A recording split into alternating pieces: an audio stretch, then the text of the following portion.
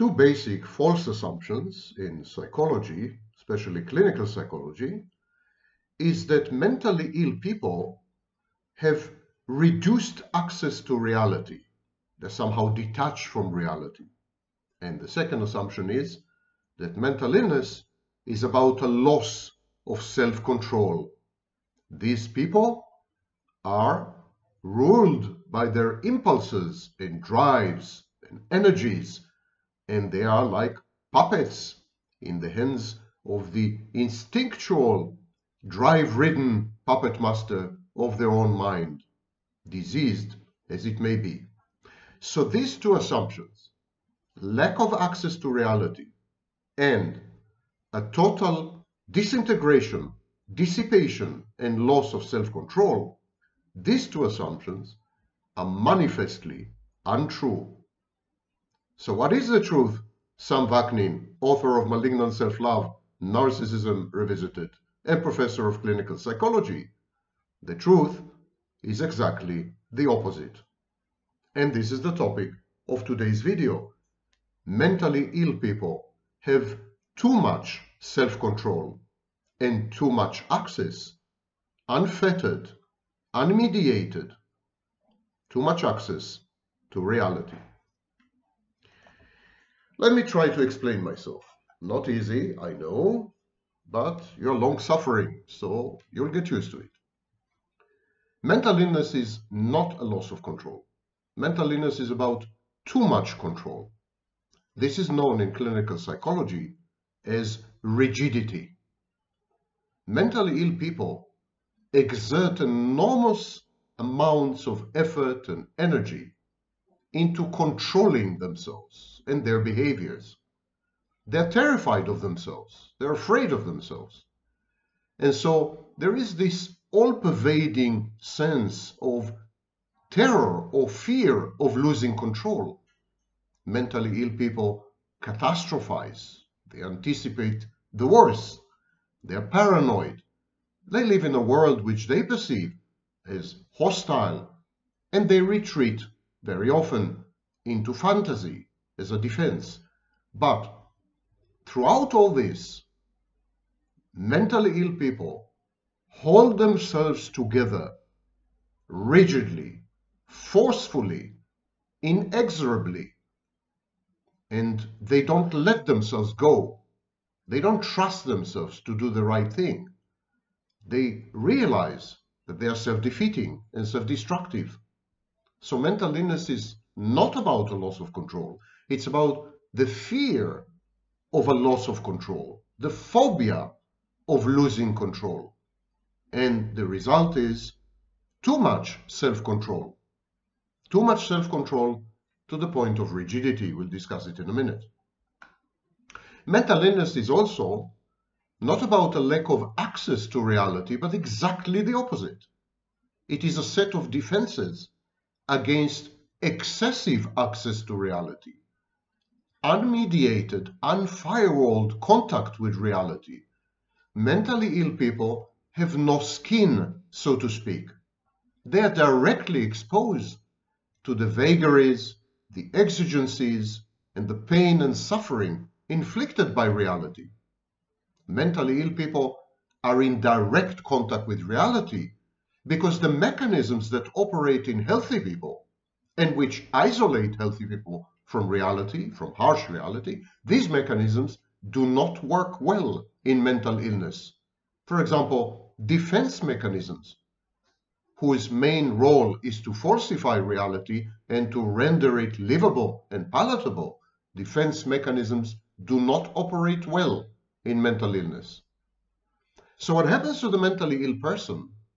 He or she, they get in touch with reality, unmediated touch, unmitigated contact, not ameliorated or attenuated by any internal or external process. Reality is harsh, reality is painful, reality is abrasive, reality is dangerous.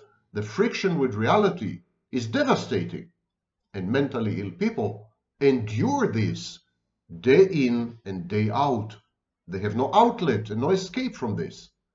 And so what they do, they resort to fantasy or to delusions or to any other form of escapism. They escape, they flee away from reality. But they flee from reality, they avoid reality, they withdraw because they have too much reality. They have an access which is unbridled, unfettered, access that causes them agony. And so that's why they escape from reality. To summarize this first part, mentally ill people have too much self-control because they're terrified of losing it. And they escape reality because they have a surface of contact with reality which is too big and too agonizing. Shutting out external reality is because mentally ill people confront a situation where they have too much information to process, where there is a dissonance between internal information, internal noise, and external noise, where they perceive everything as impossible to control or to understand or to make sense of or to mediate or to manipulate. Mentally ill people feel helpless, and they feel helpless not only because their helplessness is learned, but because it's real. It's their perception of themselves as helpless is accurate. They are helpless. They are unable to have any impact on their environment. Their self-efficacy is low. They don't quite know how to extract and extricate themselves and extract beneficial outcomes from the environment. So there's too much to process, impossible to control, no beneficial outcomes, things often turn bad and sour, and so mentally ill people decide to disengage, to put distance between them and reality, to shut reality out and shatter themselves in a bubble. They prefer an internal rigidly controlled environment to the unpredictable, indeterminate, uncertain and threatening external environment. Now, this is very reminiscent of some medical conditions. You all heard of tetanus, I assume. Tetanus and also situations of extreme fever. Tetanus and extreme fever. In these situations, in these medical conditions, the motoric nerves, the nerves that innervate the muscles, emit a high rate of action potential. In other words, they fire much more. They emit electrobiochemical signals much more frequently and of a much higher intensity. And this causes rigidity of the muscles. The muscles spasm, and the spasm generates rigidity. If you touch someone in the throes of a tetanus attack or someone with a very high fever, their muscles are like rock. They're like stones under the skin. They are not pliable and they cannot be flexed. They're fixated. We call this situation spasticity in medicine, but it has another name, hyperreflexia. And it's very interesting because hyperreflexivity is a major element in psychotic disorders.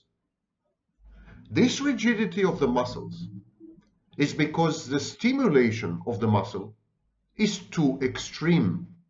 The muscle is exposed to external pathogens, and these external pathogens, which represent reality, they cause rigidity in the muscle system, in the muscular system. So this is very reminiscent of mental illness. In mental illness, the mentally ill person is exposed to the environment, to reality, and reacts with mental rigidity. It's as if the psychological muscles go hard, go strong, go rigid. The same way that the physical muscles go rigid when they are exposed to the toxins of tetanus and the resultant high fever. It seems that body and soul react with rigidity when they are exposed to a toxic environment. Mental illness is actually a desperate attempt to cope with this resulting rigidity, to cope with the perceived and threatening loss of self-control, and to cope with the reality, with an environment, with circumstances, with other people who are threatening, who are toxic, who are hateful. And so we could conceive of mental illness as a kind of muscle relaxant, the antidote to tetanus. Mental illness relaxes the mental muscles. Mental illness flexes the psychological musculature. It is the equivalent of curare, by the way. It's a kind of poison that relaxes muscles. We use curare to counter tetanus or tetanic spasms or rigidity. So this is the sequence. There is a mentally ill person because of genetics, because of a brain abnormality, because of upbringing in an environment which has been abusive and dysfunctional and traumatic, whatever the reason may be. The end result is a mentally ill person. This mentally ill person has no skin, has no protections against the environment, human environment and non-human environment, but especially against other people. So this kind of person, when he or she is exposed to adversity, to conflict, to threats, to unpleasantness, to discomfort, when these kind of people are exposed to all these, what they do, they go rigid. They go rigid, like the muscle, which reacts to tetanus. So they go rigid. This rigidity disables their ability to adapt.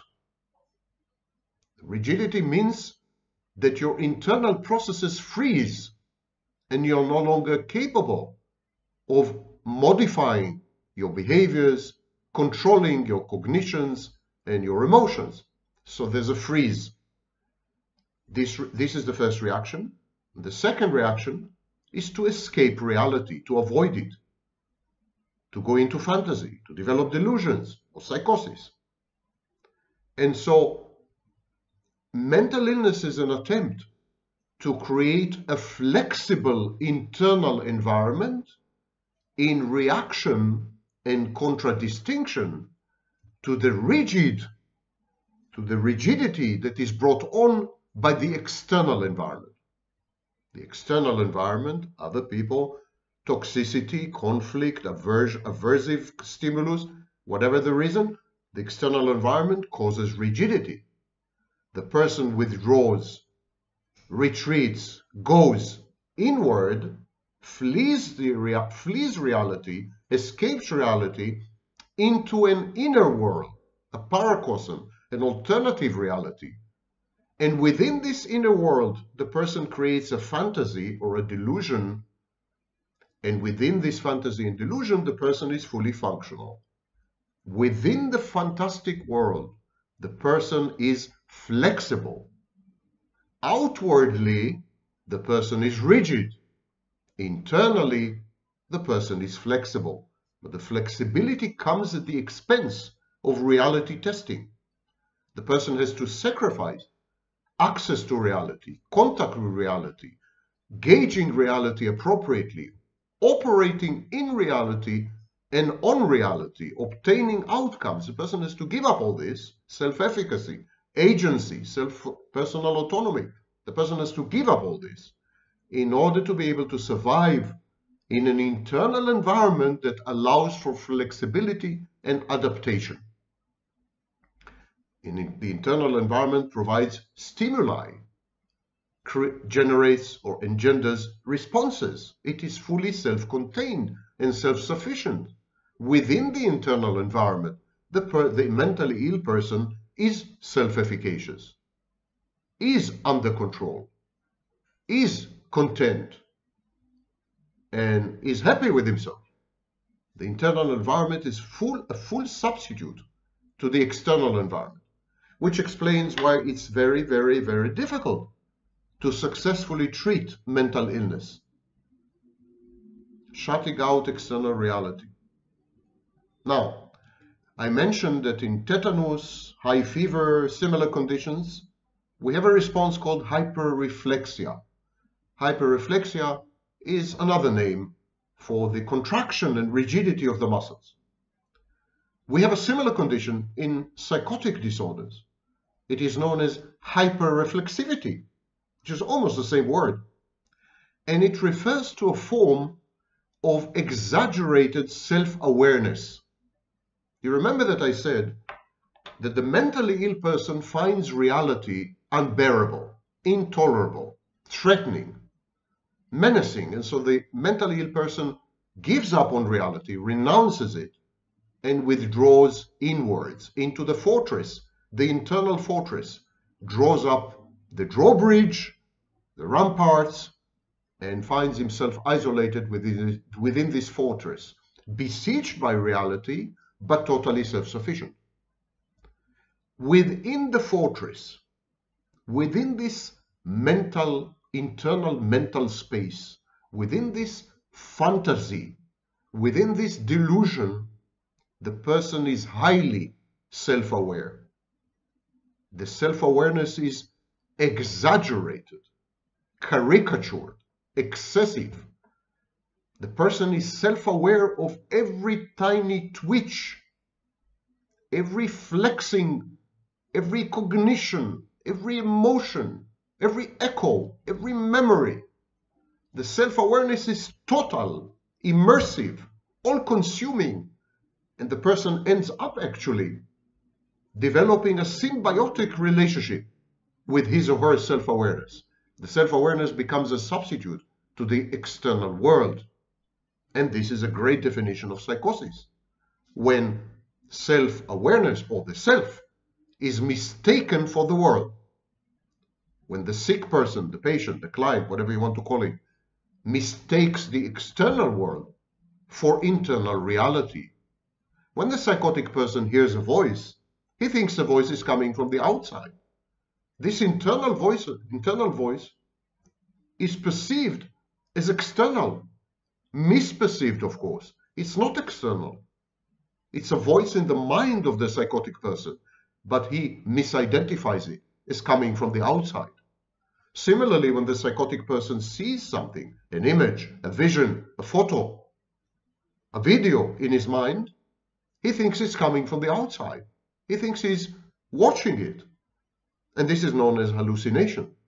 So, hyperreflexivity is when your self-awareness is so acute, so exaggerated, so crazy, so detailed, and you put so much effort and time and mental resources into being self-aware that you begin to confuse yourself with the world. You begin to misidentify what's happening inside you as if it were happening outside you. It undermines the stability of normal self-experience, or what Nelson and Sass call the center of experiential gravity. You see that the mentally ill person makes a choice. The choice is this: I'm going to be in total self-control when it comes to the external environment. Because if I don't, I will lose control and bad things will happen to me. This is catastrophizing. But I'm going to let my hair down. I'm going to let loose. I'm going to be much more flexible and adaptive in an alternative universe that I'm going to create within myself, within my mind. And within this internal universe, the alternative reality in my mind, I'm going to be normal. I'm going to be okay. This solution is very appealing, very attractive. There's only one problem with it. Gradually, the longer you inhabit your internal universe, you begin to confuse it with the external universe. This is what happens to narcissists. narcissists confuse external objects with internal objects. Narcissists confuse other people, for example, intimate partners or friends. They confuse them with internal objects that represent these people in the narcissist's mind.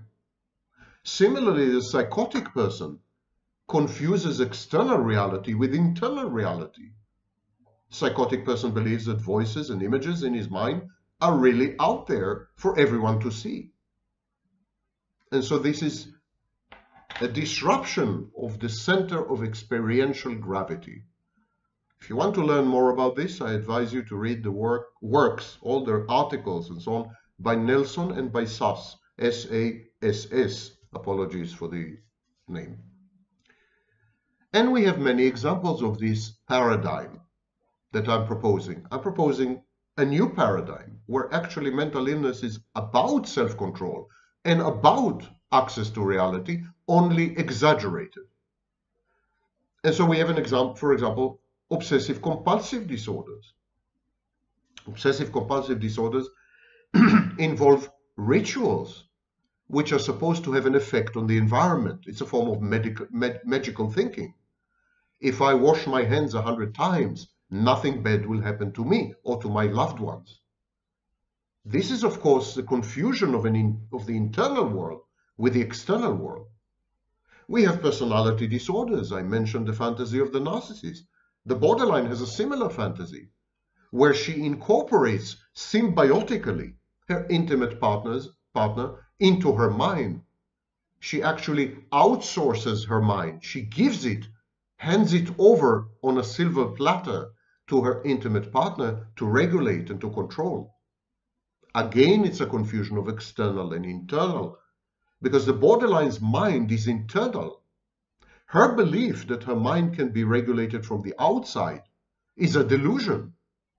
It's delusional, it's a fantasy. And so her contact with the intimate partner is essentially psychotic. This is an observation made by Otto Kernberg and many other scholars of borderline. Hence the word borderline, on the border between neurotic and psychotic. So I mentioned psychosis. If you want to witness muscle rigidity in action, all you have to look for is catatonic signs. In catatonia, which is an extreme stage of psychosis or psychotic disorders, it's very common in schizophrenia. In catatonia, the person sits usually on a chair, not a single muscle moving for days. Absolutely, literally for days. And not the smallest twitch. There's no winking, the eyelids don't move, nothing moves. All the muscles are in absolute, totally rigid, unalterable condition. And the posture and the position do not change for hours and days on end. This is catatonia. Catatonia is actually the embodiment of the processes that I'm discussing. I'm discussing a process of terror or fear of loss of self-control in an environment which is perceived as potentially dangerous and threatening and risky. And the solution is to withdraw inward into a fantastic space. Catatonia is the external visualization of this process. The body is totally rigid, and yet mental life proceeds inside. There is a cognitive, behavioral, attitudinal rigidity in psychosis, and especially in catatonic states. It's an amazing reification of the paradigm. The catatonic person actually is the end stage of all mental illness. Supposedly, if a mentally ill person were to fail in controlling herself, and if he were to fail in renouncing reality, disengaging from it, the onslaught of reality coupled with a lack of self-control would result in catatonia. Similarly, in autism spectrum disorders, we have something called hyperfixation, where the autistic person focuses on a single thing. It could be a blotch on the wall, it could be the color of the chair, it could be a sound, it could be, and there is hyperfixation. The person becomes essentially immobile and totally focused on the stimulus.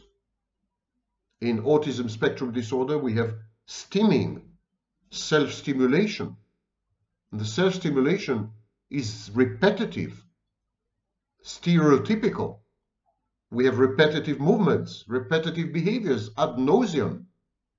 And all these are forms of rigidity, stereotypy, repetition, stimming. They're all forms of hyperfixation. They're all forms of rigidity. Even concrete thinking is a form of rigidity when the autistic person interprets words lexically, as if he had a kind of mental dictionary open in his mind, but does not understand allusions, nuances, other interpretations, historical layers and etymology of the words, and so on. So what is concrete thinking? Is a form of control, because if you interpret the words lexically, you control the words. There's only one agreed upon interpretation. It's a rigid structure. And concrete thinking excludes reality. It's a form of fantasy. It's a delusional way of listening to words, because each word has a history, etymology, associations with other words.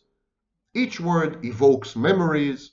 Each word can be interpreted in multiple ways, emotionally, etc., etc. All this is inaccessible to the autistic person. In other words, the autistic person precludes, erases, eliminates multiple layers of understanding words, multiple layers of semantics and semiotics. In other words, multiple layers of reality. Concrete thinking is a form of ignoring reality and adhering to an internal codex, internal index that has nothing to do with reality, but which gratifies the autistic person, calms the autistic person down, restores inner peace and harmony within the autistic person. More generally, psychological rigidity is a form of resistance, resistance to change. The environment is perceived as unpredictable, mutable, constantly transforming, and not in control. You can't control the external environment. And some people, the mentally ill people, are terrified of this.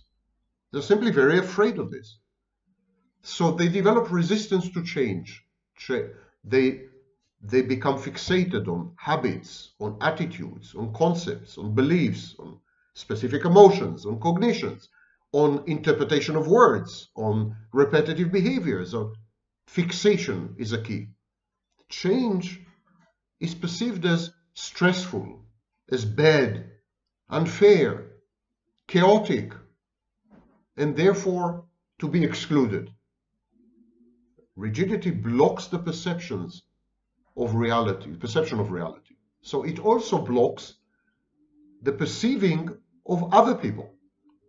The rigid person, the mentally ill person, is unable to accurately perceive, accurately digest, accurately be exposed to other people's emotional states. Rigidity leads to the misinterpretation and misreading of social cues, of body language, of other people. Consequently, rigidity inhibits empathy and compassion and makes every type of conflict life-threatening and hostile. And this is common to all forms of mental illness. The dirty secret is that in the vast majority of mental illnesses, probably in all of them, empathy is much reduced. Not only in narcissism, not only in psychopathy. That's a common lie. In borderline, for example, there is a reduction in empathy. In bipolar disorder, In many mood disorders, there's a reduction in empathy. And one of the reasons is that the rigidity of the mental illness does not allow information pertaining to other people to penetrate the mentally ill person's mind. And so what the mentally ill person does, he reduces other people to symbols, avatars, icons, internal objects, representations. The mentally ill people is unable to relate to other people as three-dimensional objects with personal autonomy, a developmental trajectory, and agency. Rigidity is a coping mechanism. It's an autopilot response to environmental and mental overstimulation. The overstimulated brain limits the information that it processes. And so in stressful conditions where information is much more abundant than in non-stressful conditions, we are much more attuned to information when we are threatened, when we are stressed, when we are in pain, when we are suffering. So in that situation, the brain shuts off, and we default to automatic behaviors. We resist information, other perspectives, alternative evidence. We develop confirmation bias. This rigidity isolates us from reality, which is a defense against the attack. This reality is perceived as attacking, as besieging. Rigidity, therefore, is not always problematic. In mentally healthy people, there are moments of rigidity, phases of rigidity, and they pass away. In mentally ill people, rigidity is built in. Indeed, if you go to the Diagnostic and Statistical Manual, it describes many disorders, mental health disorders, especially personality disorders, as rigid patterns. Rigidity becomes problematic when it becomes conscious, deliberate, a strategy. When we can't ignore information, we devalue it, we dismiss it, and we trigger negative reactions from other people. We alter our circumstances in a way which is not conducive to our well-being. Rigidity is not healthy. To the mentally ill person, rigidity appears to be an excellent solution. Fantasy, even more so. Delusion, perfect. But in reality, these strategies are counterproductive. They're dysfunctional. They damage the mentally ill person. Oversimplified solutions, reductionist view of other people, lack of empathy, fantasy, delusions, they make matters worse. They reduce the self-efficacy of the mentally ill person, rendering the mentally ill person unable to operate in and on the environment and extract beneficial outcomes. Rigidity also breeds intolerance, aggression. Rigidity is closely associated with aggression. And so consequently, many mentally ill people are aggressive. They're not violent, actually. Mentally ill people, including psychotic people, are not more violent than the general population. That's a myth. But they're much more aggressive. There's no question about it. They're much more extreme. They're much more reactive. We have a name for it. It's called reactance. And so they damage other people and the environment, the human environment. They create situations of suffering and polarization. They project their own disintegration and fragmentation onto the outside. And so one of the key goals in therapy, for example, is to counter this rigidity by teaching the patient to self-control, for example, regulate impulses, in ways which are not socially dysfunctional. And also to teach the patient that reality is not as hostile, not as dangerous, not as threatening as the patient perceives it to be. It's a misperception. And sometimes we succeed, and patients become less rigid, more in tune with reality. They develop better reality testing. Their behaviors become more self-efficacious. And sometimes we fail. For example, with narcissists and psychopaths, we often fail. And so ultimately, this paradigm of rigid self-control coupled with alternatives to a reality that is encroaching and painful, this paradigm is very helpful in developing new treatment modalities, a new approach to mental illness. Is right now, the antiquated ideas that mental illness is about a loss of self-control and that mental illness is about a lack of access to reality, these antiquated ideas, which are not supported by research of any kind, they led to the development of treatment modalities which don't work. And they don't work because they're based on false premises. It's time to change that.